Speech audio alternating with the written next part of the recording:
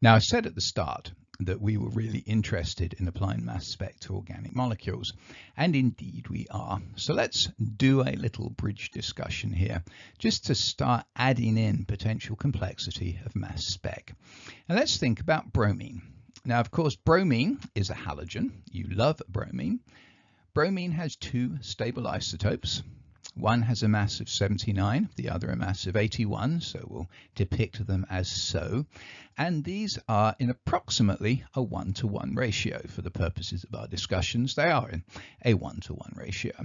So when we do a mass spec of bromine, we will see, as you would expect, a peak at 79 and a peak at 81. But of course, those of you who know your chemistry know that, well, bromine actually doesn't exist as bromine atoms, as we saw for boron and chromium. Bromine is actually present as Br2. So when we vaporize our bromine and we slap it into the mass spec, we're not vaporizing Br, we're vaporizing Br2. And so this is not just the only part of the mass spec that we see.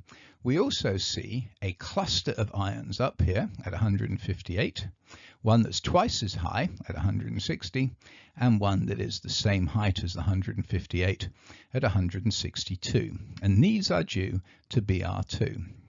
Now, this illustrates various cute things. The first thing, before I do any more calculations, is the idea of fragmentation. And we're going to see this with our organic molecules a lot.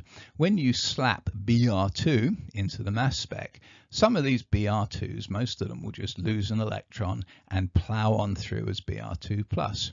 But as they're plowing through and being accelerated towards the magnet, then they can fragment, they can break apart. And of course, the obvious thing for Br2 to break apart would be to break into individual bromine atoms, or in this case, bromine cations. Okay, so once you get past the simplistic atomic elements, you're not just going to see the molecules, but you'll see fragments of molecules as well. And that idea is one to take into the organic right at the front of your mind.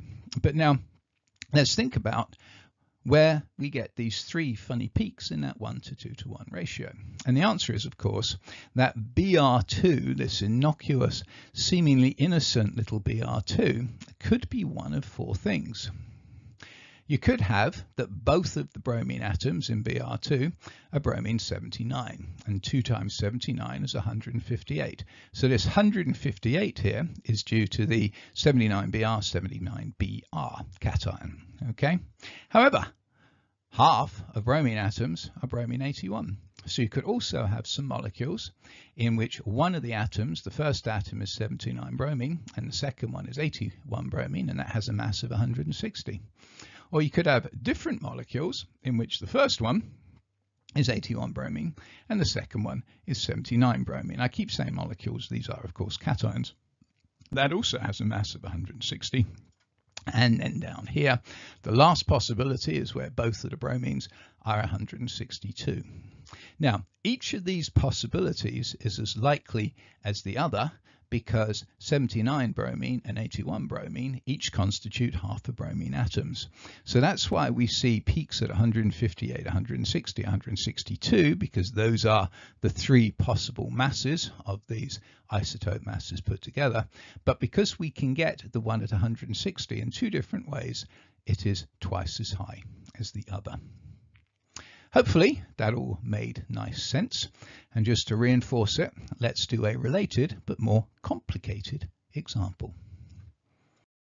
Related in that we're going to talk about chlorine, and you don't get any more related to bromine than chlorine. So just like bromine, chlorine has two isotopes. And of course, chlorine is the example used by teachers all around the world to start talking about isotopes and different abundances and the atomic mass. Because chlorine, just like bromine, has two isotopes. Those isotopes are 2 mass units apart, in this case 35 and 37. But unlike bromine, the relative amounts of these two isomers of chlorine is 3-to-1. 75% are chlorine 35, 25% are chlorine 37. So when we take the mass spec of chlorine, the lowest thing that we see are 2 peaks, one at 35 and one at 37. and the one at 35 is 3 times higher than the one at 37, representing these relative abundances. But of course, as was the case for bromine, these peaks are not representative of what went in the vaporizer. These are what you get after fragmentation of Cl2 plus cations. So we're also going to get 3 peaks further up the spectrum, one at 70, one at 72, and one at 74. And again, these are going to be due to cations deriving from the Cl2 molecule. Okay, now of course you can guess where we're going with this. How do we make 70? Well, 70 is the Cl2 cation that's got 2 35 Cl atoms in it, because 35 plus 35 is 70. And so that's why I've drawn this line in green, because it's made up solely of the green colored isotope. Then the next possibility is that one of the atoms is 35 and the other one is 37. And of course there are 2 options for that, 35 at start and then 37, or 37 and then 35. Whichever way round it is the mass of 72. So that's the 72 line, which I've drawn as half blue and half green, because one of the atoms in it is the blue coloured isomer, one is the green coloured isomer. Don't you love my colour coordination? Finally, 74, of course 74 is 2 times 37. And that's the 37Cl, 37Cl cation at 74. Okay, so we can identify relatively easily, I hope, where the masses 70, 72 and 74 come from, knowing that the 2 isomers of chlorine are 35 and 37. What's sneakier though is where these relative heights come from. The 70 has got a relative height of 9, the 72 6, and the 74 a relative height of 1. Now of course that should make sense, because you've got a whole lot more 35s than 37s, so you should have a whole lot more of them. The cation has got 2 35s versus the cation has got 2 37s, and of course the one that has 35 and 37 should be in between. But where do these numbers come from? And I'm going to say where they come from, and if you've done probability or statistics, you can see where it comes from relatively easily. If you haven't, I hope it will still make sense. Okay, so going to this one of 70, we've got the first atom is chlorine 35, and 3/4 of chlorine atoms are chlorine 35. So 3/4 of the time, the first atom will be chlorine 35. And then we got another chlorine 35 as the second one, and 3/4 of the time, the second chlorine atom will be chlorine 35. So the chances of getting 35 at the start and 35 at the second are 3/4 times 3/4, which is 9 over 16. So 9 of the 16 possibilities will be the double chlorine 35. Oh, look, and that's the height of 9. Now let's think about this one. We've got chlorine 35 as the first, well, 3/4 of the time.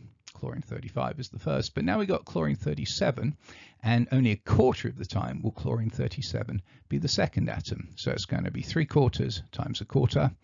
And then similarly down here, just flipped, 1/4 of the time chlorine 37 will be the first atom, 3/4 of the time chlorine 35 will be the second atom, so it's 1/4 times 3/4.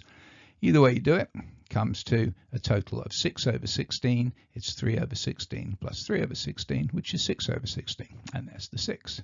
And then finally, 37Cl, 37Cl. Well, 1/4 of the time, the first atom will be chlorine 37, 1/4 of the time. The second atom will be chlorine 37, so that's 1/4 times 1/4, which is 1 over 16. So an example that illustrates, first of all, the application of mass spec to the whole isotopic separation and definitions that we talked about for quite a few years, but then a starting indication of the fun that you can get from mass spec.